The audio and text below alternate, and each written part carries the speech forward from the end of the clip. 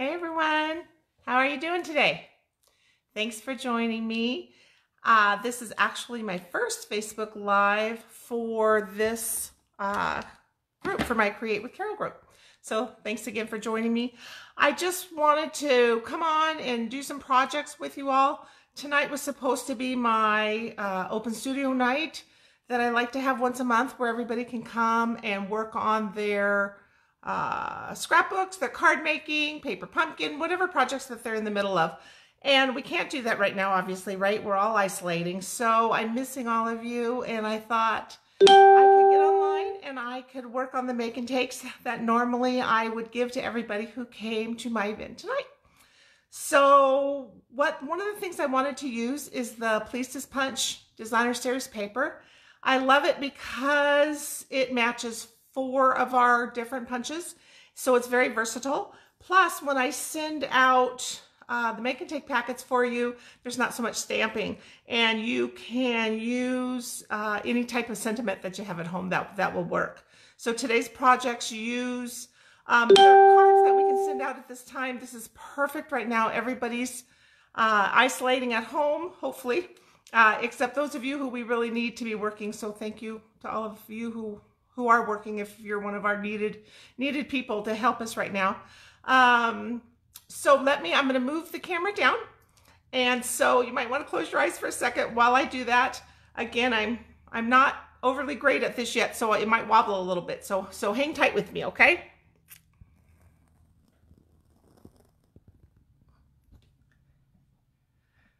So what I've done is I've brought it down, and what I'm hoping that you're seeing are the Please Punch designer papers.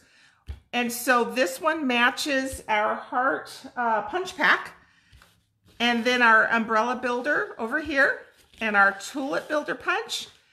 And then over here we have our thoughtful bloom punch that it matches. This is actually a free punch from Celebration.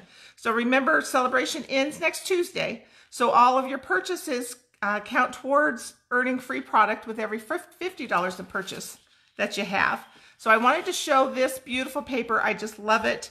The back side is actually pretty as well.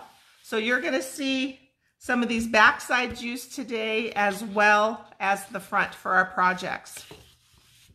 So let me put that aside, and I'm going to show you that we have our first card. And I apologize, I found out today, evidently, if you don't have an Apple phone, everything's going to be backwards. So I apologize for that. So the writing on this card is going to be backwards, and when I open it, it sure will as well. But this first card, you can see, uses the umbrella builder punch, but I punched out from the designer paper for the umbrella itself. And I also punched out these 5 flowers from the designer paper. So it's kind of a cool thing. So in your packet, you will receive everything needed to make this project. The only thing is you'll receive a white circle, but I'll need you to stamp something that you have at home on that yourself. So my sentiment says, rain or shine, you're always on my mind. So isn't that perfect right now? We've got so many people on our minds that we can't see in person, but we can talk to on the phone. We can send them lots of cards. We can video chat with them, hopefully. And these are from the set. Again, this will be backwards. I apologize. These are from the set Under My Umbrella, which is the stamp set that coordinates with the umbrella builder punch. So that's kind of a nice thing for you. So I'm going to go ahead. We're going to start making this one. And I do have a second project as well, and also a pillow gift, because everybody likes a pillow gift. So I like to send those out for my orders. So what I've done is I have my half a sheet of cardstock. This is balmy blue. I've scored it, and now I'm just folding it in half. And I'll put this one right here. Hopefully you can see that.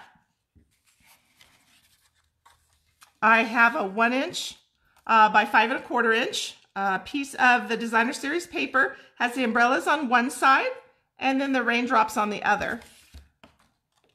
Get my snail. So I'm just going to adhere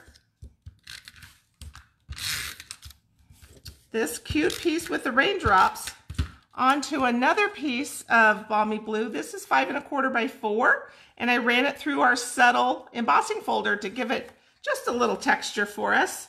But I'm going to put this right at the end of it, right on the edge, I should say. And then our flax ribbon is really nice. It's soft and very pliable. So I know that if I put adhesive all the way around the outside, on the back side, but all the way around the edge, I know that I'll be able to put my ribbon around and just let it adhere on the back. So then what I usually do is just put a little extra right here. Now I want to put this right on my cardstock front. So I'm going to try to do it down today for you. Again, not my strong suit, but let's see how we do. So once we have that on there, we're just building up, right? So now we've got our little cup. This is the cutest darn thing. So I have a little cup of all these umbrellas that I punched out of the designer paper. So I think we'll use this one. And then I also punched out of the Granny Apple Green the little umbrella handle. And this is what the umbrella builder punch looks like. So you can see it has the large umbrella. It has one that's kind of semi-folded up like a parasol, and then a handle. So I punched those out. I also punched out a bunch of the flowers from the designer paper. And this one uses the thoughtful blue, or excuse me, small bloom punch. I apologize. That's small bloom punch. Again, this punch is free, is a free celebration item. And so I punched out a bunch of the cute flowers so we can kind of pick and choose what we want to do. So what I did here is I took a glue dot and put it on the end of my umbrella handle. And I just put that up under in the middle here, give or take. So now we have our umbrella for our card. But I want to have a couple flowers, and there's really no wrong colors to use because they're all so stinking cute and they kind of fly away a little bit. So I'm going to put a couple right here on underneath the umbrella, kind of hidden a little bit, but I just think it'll be kind of cute. And let me put a second one under there. Again, just using glue dots just to kind of hide them. So you can kind of see what I've done there. Now I want to put some dimensionals on the back because I want to pop up this umbrella on the front of the card.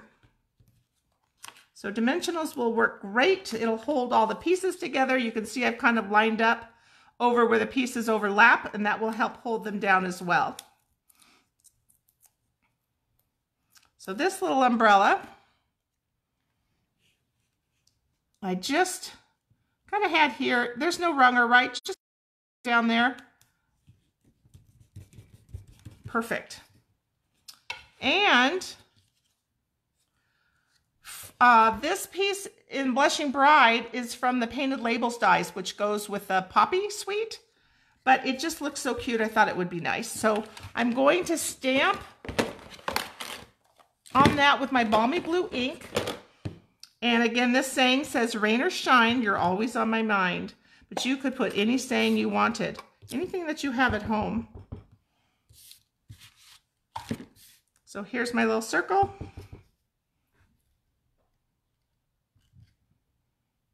We'll just stamp upside down, but again, I know you can't read that, I apologize. And then I'm going to put my snail on that and adhere it to my pink circle. Anywhere you like will work because when you put on this Blushing Bride circle, you'll be able to move it however you'd like. So again, I'm going to use more dimensionals because I like things that pop up. Makes them a little bit more dramatic, I think. So we like that. So let's put that down. Bring our card back. And again, no wrong or right, just whatever you like. Leave some room to put a few little flowers up top. And we can pick out, I've got a purple flower. Let's see, what I did here is I used glue dots on the two outside ones, and I used a dimension to pop up this middle. Do that again. No wrong or right, it's just whatever you like. That's the best thing about card making, I think, is you just get to do what you like and what works for you. In my classes, I love to see when people, a lot bit, I should say, that works too. I'm just looking for a blue flower here. Here we go. I think it's fun when they make something that my brain never even thought of. So it's just fun to see the differences that we all can come up with, even with the same product and the same pieces of cardstock and designer paper. There. So this card is so simple, you're going to love it. But I wanted to add a little extra bling because we always need a little bling in our lives, right?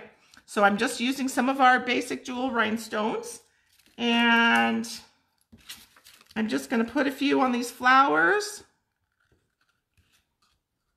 How cute are they? So what I planned for this week, since I wouldn't be able to see anybody, is I thought that I could send out the project kit for this card and the next card I'm going to make. Oops, that one I kind of hit a little bit, didn't I? Can't really see the center. I'll send out the project kits for this card and the next card with all orders over $35. So I'll be sure and put all that info when I post this video, so you'll know what to do to order. You also, if you want to bump up your order to $50, you'll be able to choose a celebration item. The Pleases Punch paper that we're using, this designer paper, is a specialty coordination paper, and it's only on sale through March 31st. So after next Tuesday, it's going to go bye-bye, and it's just fun. It's just fun to have with the punches if you own them and things like that. It's just a nice add-on. Now, I like to finish off my card by stamping the inside and the envelope. So what I've done here is, this was my envelope, and you can see what I've done on this card for the inside. So I stamped some little raindrops, and I stamped the rain boots, and the same thing on the envelope. That way, to me, that the card's not so naked. It just completes it for me. So I like to do that. So if you like to do that, feel free. When you receive your package of goodies in the mail, you will receive all of these pieces. You will need to stamp on the little white circle that'll be in your packet. And will also receive an envelope and your inside white piece. If you choose to stamp on it, that's great. Okay, so there's our first card. I hope you enjoyed that one. So let me put a couple things away here, and then we'll grab the second card. I did forget to tell you that the white circle that's in your kit, that will be in your kit and that I used today, is from the Layering Circles. So it's the same size white circle for both cards, so you won't be able to get that confused. If you have a punch, good enough. This circle is a little bit smaller than 2 inches, and so it just fit well, and I wanted to use that. So that's where that came from. So now let me get this next one over here, and it uses the Tulip punch, Tulip Builder Punch, and it uses the actual tulips from the paper, from the designer paper, as well as the leaves from the designer paper. So I think that's kind of cool. Let me show you a sample. And here's what this card looks like. So it's very simple. This striped piece of designer paper is also from the paper pack from the Pleases Punch. I punched the tulip, the leaves from the designer paper with, let me get that punch to show you, with the designer, with the Tulip Builder Punch. The friend, I wanted to give you something in case you didn't have any stamps. And again, this is a great card to send to people who you're not able to see right now. So I cut out the friend die from the well-written framelit set from the dies. So many different words, so fun. It's a great set to have. And as you can see, I just picked the fringe today to use. So the Timeless Tulips stamp set goes with this card, is what I used actually for the inside and for the envelope. And I'm sorry, I'm watching a little bit on my tablet. It looks like I'm not giving you the full picture. I apologize. So those are the stamp sets that I used, and you can see how I stamped on the inside with Blushing Bride and Granny Apple Green ink. But this is the front, so we're going to make this one now.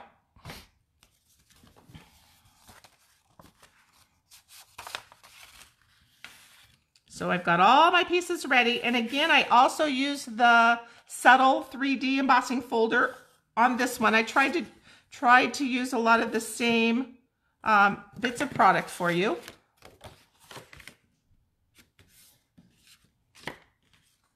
So this card is going to go horizontal. So what I want to do first is to get some snail on this little strip. Again, 1 inch by 5 1/4, same size as the raindrop strip that we used on our other card. And I hope that's straight. Again, it's upside down, but I think it's going to be straight. And same thing, put the strip on, and now I'm just going to put my adhesive all the way around on the back side. And use that same flax ribbon because it's just so soft and pretty and white. I love that it's white. It just kind of reminds me, this card reminds me of spring, getting into summer. I live in Phoenix and it's been kind of chilly, I will say. Not our normal March. Usually it's very warm by now, but not this year. Okay, so then let's put this piece onto the front of our card.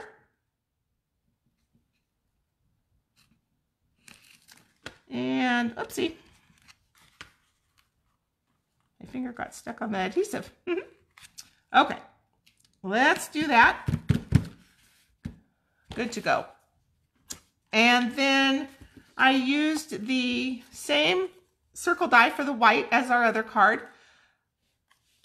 And then I wanted to do something behind that to kind of make that pop.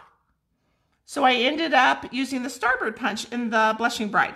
So I'm just going to glue that down.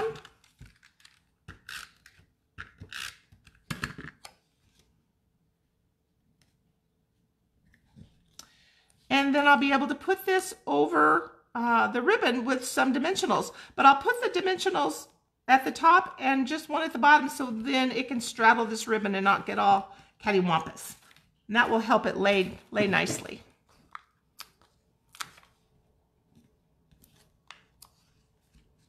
Alrighty, so we'll put this on and then we're gonna put our tulips together.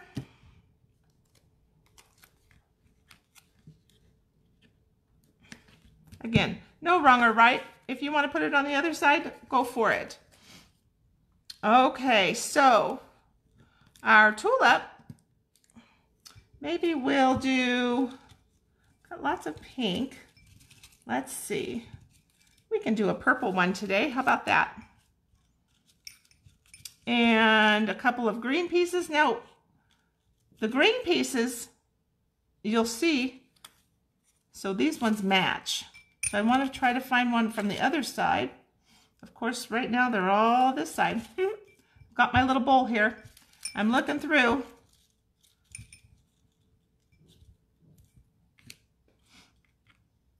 Oh my goodness gracious.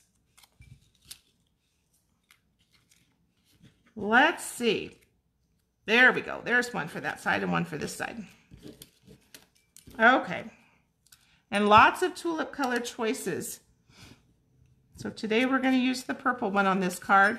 So what I did is I just took one of the glue dots and I put it on this bottom part because right now I'm just trying to build this tulip how I like it.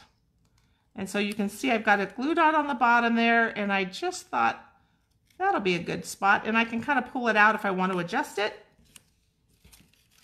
Same thing for the other side, just a glue dot right along the bottom. And again, this is almost kind of a temporary thing just because I want to be able to play with it. And here you can see I can kind of still pull them out if I want to adjust it. Once I have the tulip and the leaves how I like it, then I'm going to flip it over and go back to my dimensionals. And remember, the dimensionals are really good because they'll kind of hold where your borders are.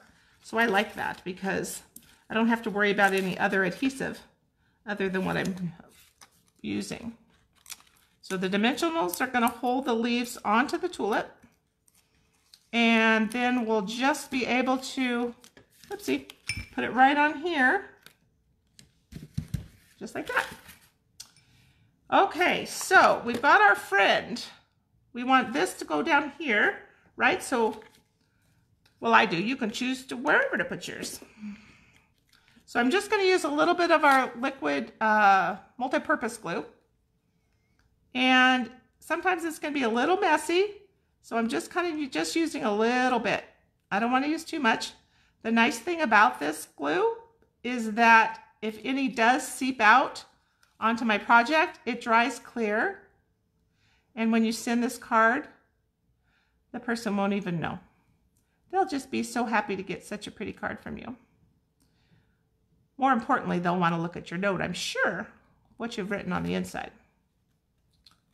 But it's just nice to try to keep in touch with those people right now that we're used to seeing and those far away, just to check on them and make sure they're okay.